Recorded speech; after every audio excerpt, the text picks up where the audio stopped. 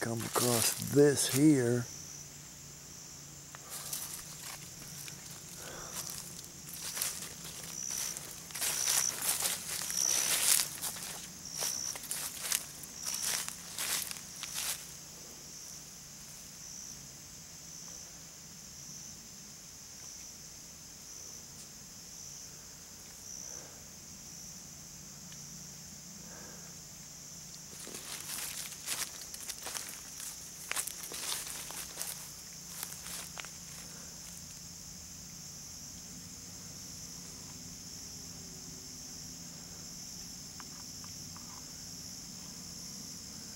Monday afternoon, September 12th, 2016.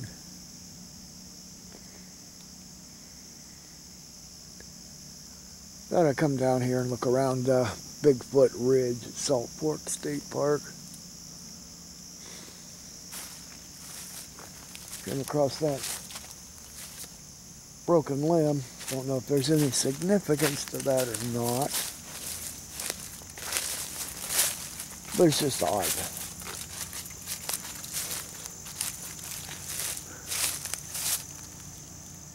Well, the poison ivy sure is pretty healthy here. Walk down a little bit more and see what's going on.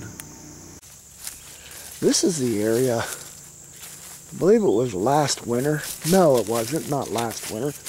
Early spring.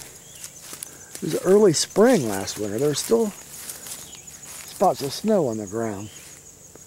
I was down there and I was trying something different. I had the camera pointed behind me. And this area up in here, I had spotted a white Sasquatch. It was right in this area. And then he walked down over this hill here.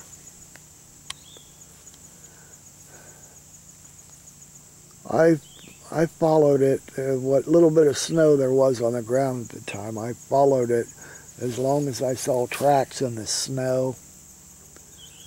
But then there was no more snow on the ground because, like I said, it was late winter, early spring. And there wasn't a whole lot of snow, but I tracked it through the snow as far as I could. And it had headed down below down there into the gully area. There's a few places in the side of the hill down there that are like small caves where it could have hid. And I really don't want to try to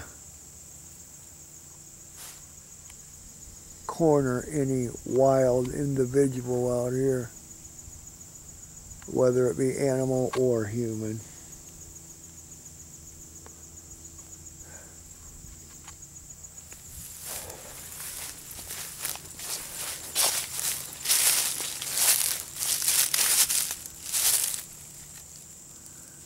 Yeah, here, these kind of things. These were in the video where I tried so hard to zoom in on a white Sasquatch not too long ago.